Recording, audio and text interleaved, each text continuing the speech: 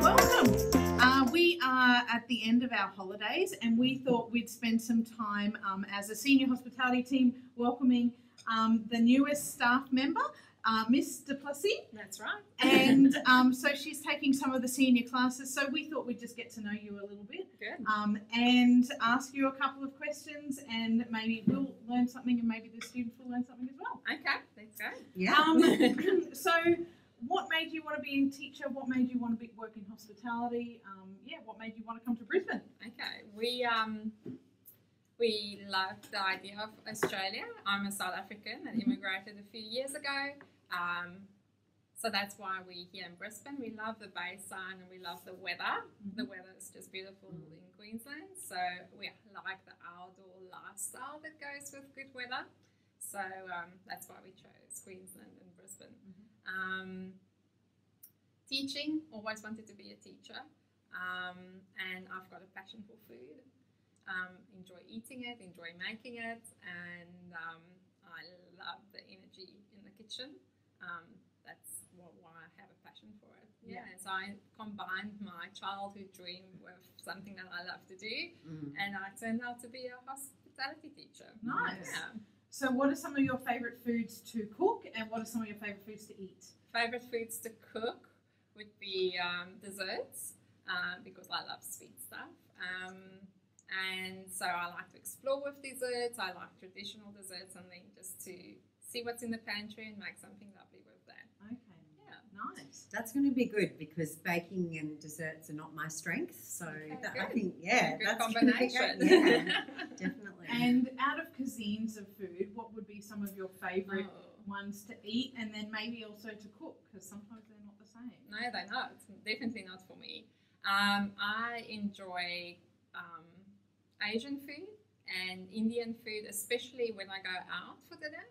I would go to restaurants that's a bit more specialized, where I can enjoy that cuisine, because I don't always have all the ingredients with me to get that great flavors that they have in their food. So I do enjoy Asian and Indian food when I go out for dinner. And to cook, I love Italian food just because it's so easy and flexible, and you can just do with so many things with Italian flavors. And I love fresh flavors. I love herbs, and I love fresh ingredients and crispy ingredients in my meals. So I would always have a salad or something to accommodate my food. If you're going out to dinner, what kind of things make you want to go to a restaurant, make you want to go back to that restaurant? Like, what do you look for when you're going out? Okay.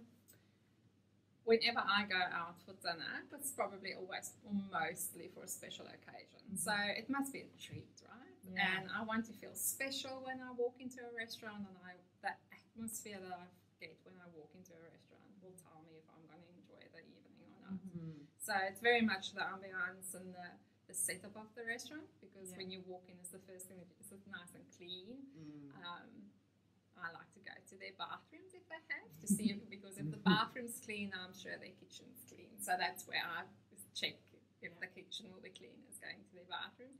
And then just the treat of being to sit down and enjoy a good meal, and then sharing that with people. Going out for dinner and sharing it with your loved ones is the whole experience about being treated and good conversation with good food. Yeah, because hospitality is so much about not just eating by yourself, eating with and sharing a meal with people around you. And being in the hospitality industry, it's about service and about people and making people happy. That's why we're there. So if I go to a restaurant and I walk out there happy, it's a good thing. That's what I go for, happiness. Yeah, that's right. So it sounds like you've got some experience in the industry. I do. I've been I'm a qualified teacher. I've done my degree in hospitality studies. And then I've done a teacher's degree as an add-on. And then I worked as a teacher, and then I went into the industry a little bit. For 9 years, I used to sell wine. and to restaurants and help them to set up their menus and food and wine pairing and wine tastings. So I've been in the industry a little bit. Right. And then I've missed being a teacher. Yeah. So I said to my hubby, I need to go back into teaching. So that's in South Africa? That's right. So they're really famous for their wines. That's right. What's the region? We are, Cape Town, and we've done, I've worked for a wine company called the Twesworth Wines in the Rossendale region. Right. Yeah. Oh, wow, that's really interesting. We've got a really complementary skill set here for you guys. Yes. I have been ordering wine online during lockdown. Great. And from the Adelaide Hills region, lovely. which has been beautiful, and all of the low intervention skin contact wines, which I'm really into at the moment. Good. So I'll have to give you the link. Thank you. That Not would be you lovely. So other things that we're passionate about in hospitality here at Bayside is a lot of sustainability practices. So you guys would know that we recycle a fair bit. We try and recycle all different things. The coffee shop recycles the milk bottles, caps to make into prosthetic limbs for children. What kind of things do you like to do when you're cooking at home or just at home in terms of sustainability practice? Now that you've mentioned the milk cup lids, I've got a son in grade 2, and we collect the bread bag clips because apparently you can get someone in a wheelchair if you have a million of those clips. So we do that, and we've got our little container, and he's got a few friends doing that with them. That's their thing. And then I also recycle everything that I can as far as I can recycle, and I like to reuse things, reusable containers and environmental friendly containers and things. And when I cook, I love to try to use the whole product. I don't want to waste food, so I plan sort of my recipes around what I've got, and then not necessarily just buying everything that I want right now, but more of what's available and what I can do with what's in my fridge.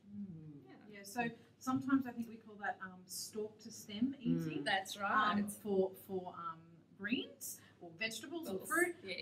And then nose to tail eating, I guess, for meat products. Yeah, so trying to eat the whole And thing. a very popular South African dish is an oxtail stew type of setup, and it's quite affordable. And once you get the hang of how to cook it, it's delicious and soft. I love oxtail. Yeah, I love how the Koreans do it.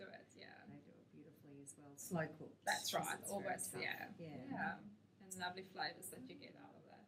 So I think maybe what the kids would like to know is, how would you describe yourself as a teacher, as a classroom teacher? As a classroom teacher, what are your expectations in the classroom and from my students? Yeah.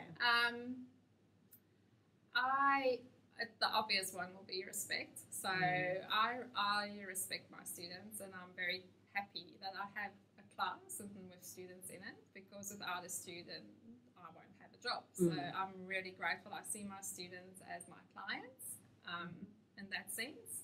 So, and I deliver a service for them. I'm really happy if everybody's doing their work and all that. And I know it's not always possible, but I just like to have fun in between. There's spaces where we need to be serious, but learning can be fun. And I try to make it as fun as possible. Yeah, well, that's good. Well, you'll fit in, because we try and make it as fun. And we've got a fun group of kids too. Good. They like a joke. As long as they're open for the ideas of fun, I'll be happy. Yeah. Nice. Good. Look, I think that's probably enough questions from us. But if you have any questions for myself, Ms. Stanish, or Mr. du Plessis, how about you email us so you can know our email, or you can email us through the digital diary, and we can answer any more questions that you might have. That'll be lovely. See you guys soon.